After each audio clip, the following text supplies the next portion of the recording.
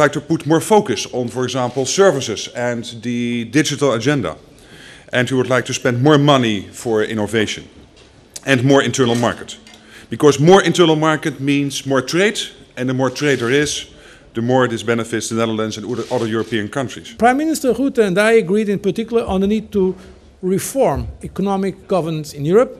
For more stability, we need more fiscal discipline.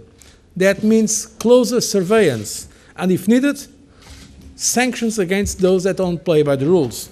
I am glad that the Netherlands is among the strongest supporters of the Commission's proposals on the table. We also discussed the importance to have clarity soon on the consequences of the recent decision of the European Court of Human Rights on Greek immigration policy.